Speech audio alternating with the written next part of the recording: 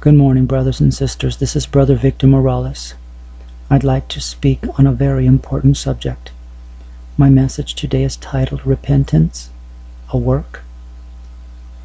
There are many people teaching today that repentance is a work, and that we need not repent because we are not saved by works, but neither are we saved by complacency and disobedience. Let every word be established by 2 or 3 witnesses, says the Apostle Paul, the apostle of the Gentiles. We are commanded to prove all things and to hold fast that which is good, and we prove all things by comparing them with the Scriptures to see where the preponderance of the evidence lies. What saith the Scripture? If we are to find the truth, we are to look to the Scriptures, as they are the only truth, the infallible, inerrant truth. Therefore either teaching can be validated by the Scriptures, as being inspired by the Spirit of God, or by the spirit of the devil. We are not to believe every spirit, but try the spirits whether they are of God, because many false prophets are gone out into the world. The Scripture says, there were false prophets among them, even as there shall be false teachers among you, who privily shall bring in damnable heresies, even denying the Father that bought them. The Scriptures clearly teach repentance for the remission of sins, and that by repentance we receive the gift of the Holy Ghost.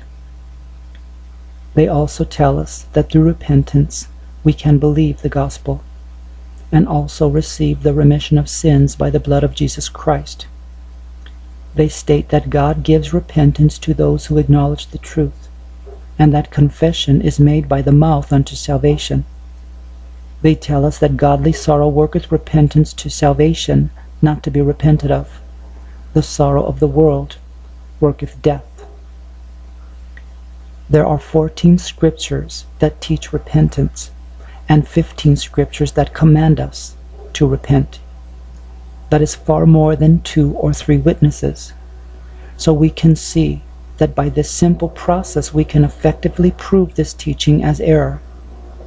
We can weigh the evidence of the Scripture and see that this teaching does not come from the Spirit of God, but is inspired by the spirit of the devil.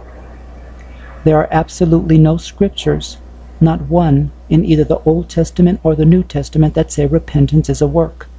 There are 0 Scriptures which say that it is not necessary.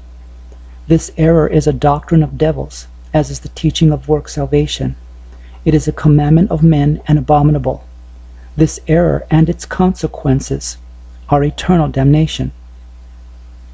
The consequences of repentance, if it was not needed, would be simply taking the Scripture as fact, and the worst judgment that we would receive from God would be that our works would be burned up, but we will still be saved as though by fire.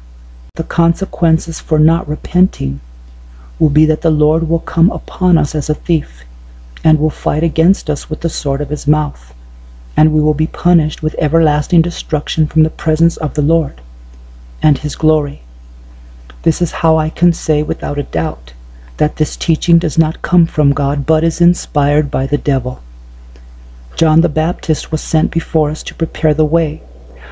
John the Baptist was sent before Jesus to prepare the way for him. And what did he preach? Repentance. And why did he do that? So that we would be ready to receive the gift of the Holy Ghost. And that is why so many people in the Scriptures were endued with power from on high, because they repented and believed the gospel. Therefore God gave them repentance to the acknowledging of the truth, and they were washed of their sins by the blood of Jesus Christ and received the gift of the Holy Ghost. This is the truth of the Scriptures. This is what the Scriptures teach about repentance. Now prepare ye the way. Make your path straight, for the kingdom of heaven draweth nigh. Repent and believe the gospel, and your sins shall be blotted out, and ye shall receive the gift of the Holy Ghost. May the Lord God Almighty give you the gift of repentance to the acknowledging of the truth. God bless you.